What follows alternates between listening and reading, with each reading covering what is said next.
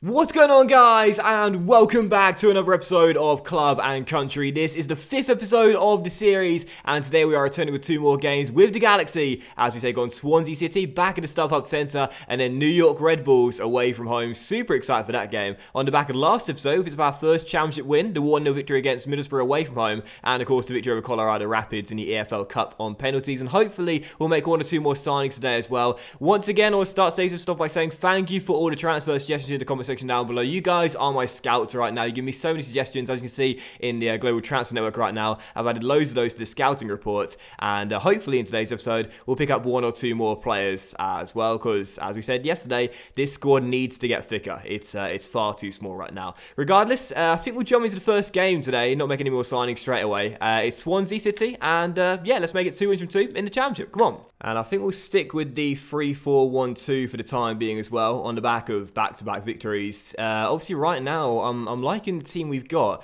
But again, as I discussed a moment ago there, this squad is just, it's so thin. It's so small. And with 46 games in a championship season, plus cup games as well, that's not a lot of bodies. So that's the biggest concern right now. Definitely squad depth. So if we're not signing anyone today, definitely in the next episode. It might be a transfer special in the next episode. We need new signings ASAP. I haven't actually talked about expectations this season as Jameson is denied by a good save, and Weah keeps the chance alive and headed behind for a corner. I haven't talked much about expectations this season. Obviously, when we're starting off in a lower tier, my main goal pretty much every single career mode is to get promoted in the first season. That shot goes way off target. But this year of LA Galaxy, with a small squad, our first year in the CNC, I'm probably saying playoffs is what I'm going for. Not automatic promotion, but playoffs. Here comes Swansea though. It's a nice movement. Ball finds Tom Carroll on the edge of the area, going for goal. An easy save for Stefan, as it's still 0-0. Stefan, obviously our biggest signing so far this season. Clean sheet against the Borough. I really hope this season he can be safe as houses between the sticks, because I don't trust my defense against ultimate difficulty. I'm absolutely rubbish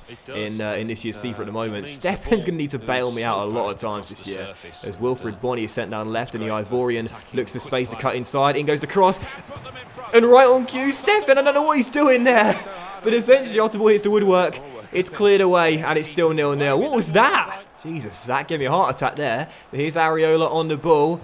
Into Weah. Oh, it's a brilliant block. Game sparking into life now, and that header, oh, deflection goes in, and we've got ourselves to goal 39 minutes in. There's no way Trusty's claiming that. If he does, it'll be his first goal in an LA Galaxy shirt. We've taken it and gone in front, and I said this on Twitter yesterday. I find goals from corners a lot easier to score than in last year's FIFA. They're my main source of goals at the moment, I think. Whip ball into the centre, Trusty goes up for it and wins it in the air, takes a huge deflection off Olsen. Surely that's an own goal, and it is indeed. Olsen's own goal. We'll take it. 1-0 to Galaxy. Get in. Here comes Swansea though. Nice little move inside. Narsing. Oh, he's just done me. He's absolutely done me. 1-1. Swansea back on level terms. What a lovely goal. And that's what I meant about my defending as well. This is why Steph then needs to be on his game to bail me out. I am atrocious this year at defending.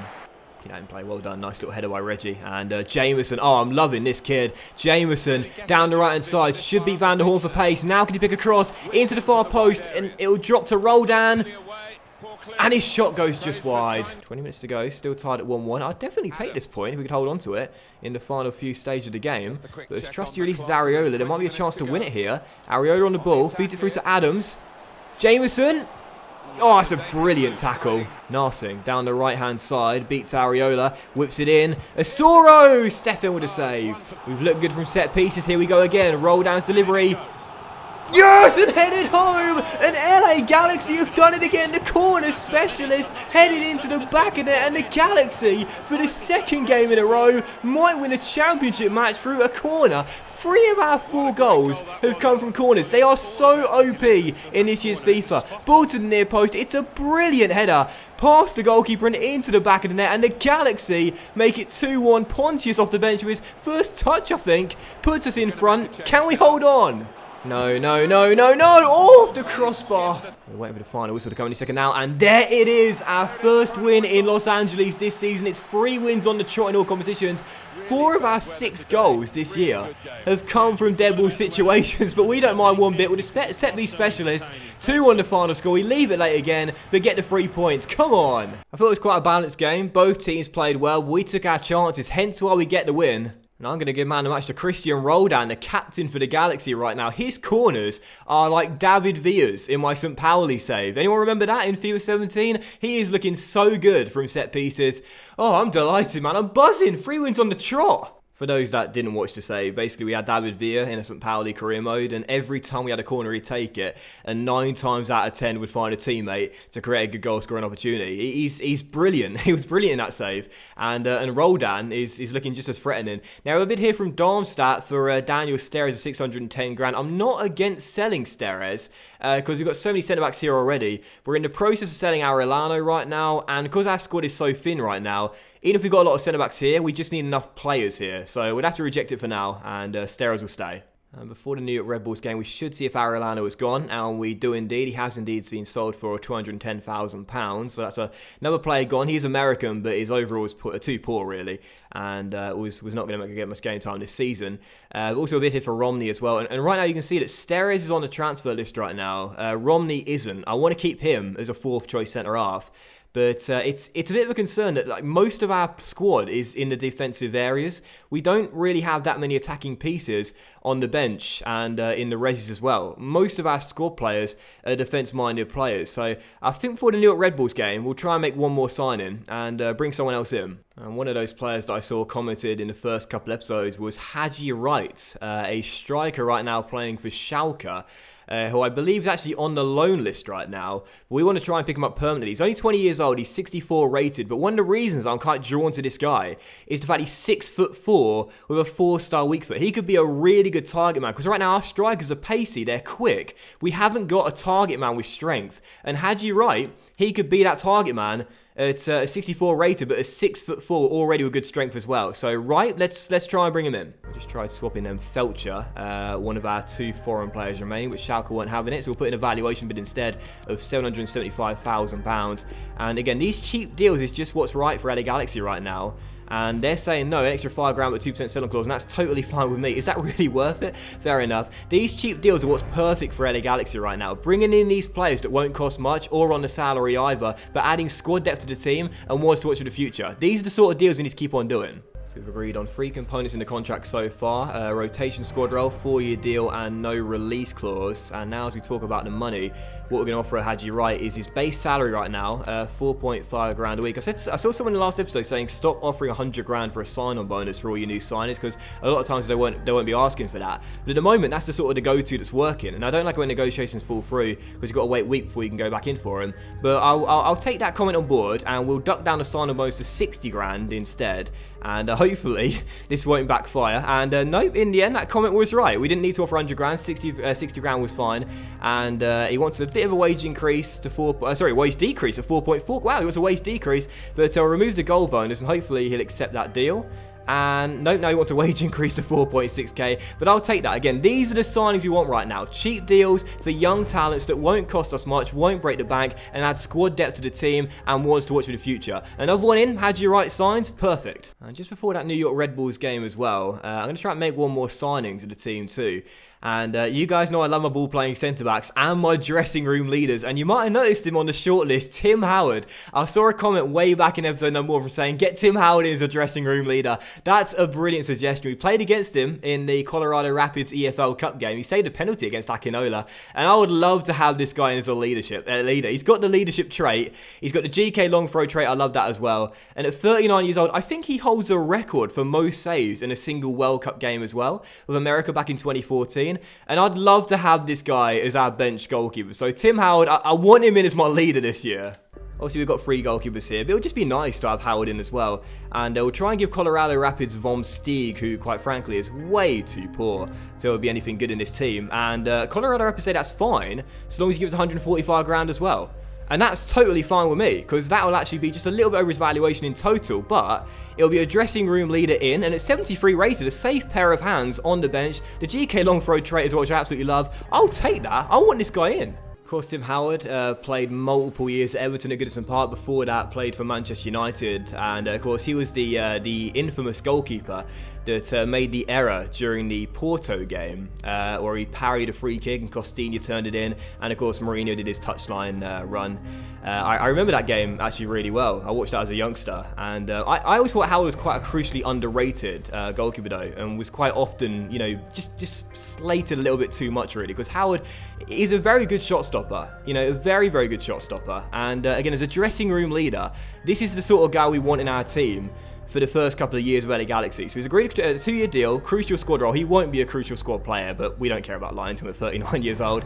We'll accept their no release clause as well. And as for the salary, 7.7k a week for a safe pair of hands on the bench is not that bad. Now, remove the clean sheet bonus. We'll offer that sign-on bonus of 47.5k plus a 7.7k salary, and he wants a wage increase of 500 quid a week extra, but that's totally fine with me. Tim Howard in for his final 2 years for LA Galaxy, leading this young team as a dressing room leader. He's got the leadership trait, and that's exactly what we're looking for him. Tim Howard, safe pair of hands on the bench. I like that signing a lot. Basically no money spent, but a good, solid backup goalkeeper. I'll take that. However, both Tim Howard and Wright will be on the subs bench for our second and final game of today's episode as we take on New York Red Bulls away from home, as we go in search of our 4th straight win in all competitions to preserve the undefeated streak, and a win in this game will take us into the top 2 from our first 4 games. So let's go get it, keep the good start going. Come on, LA Galaxy. I'm absolutely loving this save already, and I hope you guys are enjoying it too. It is so enjoyable as New York Red Bulls hit the post early there, because the challenge is greater this year. I really struggle against the ultimate difficulty with the AI,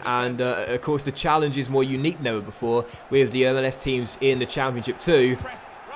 As New York Red Bulls go in front and right on cue, that sums it up. My defending on ultimate difficulty is going to make this series so enjoyable but challenging, because I really struggle. There were times in the previous FIFAs where it was just so easy to defend against the AI, but no longer on ultimate difficulty. You've got to be on your game, you've got to react quickly, otherwise they'll punish you. There's been like 5 or 6 goals already in my 2 series where me not reacting quickly enough has resulted in a goal for my opponents, and that's what I mean. You've got to be on your game against ultimate difficulty AI. It's so much tougher than Legendary. 32 minutes in, I cannot get the ball off the New York Red Bulls. Their passing is, oh well, right on cue, we get it back. As Areola feeds it through to Tyler Adams. We get to get going ourselves though. We need a chance out of somewhere, and as Cannon gets his skates on down the right hand side, he'll step in field. Oh, what a ball! And Jameson denied by a fabulous save. Cannon, Roldan, and Kitchen. Oh, it's another brilliant save. Don't know how many more chances we'll get today like that, but those 2 opportunities should have found the back of the net. Brilliant saves by the goalkeeper, but either way, we've got to finish those.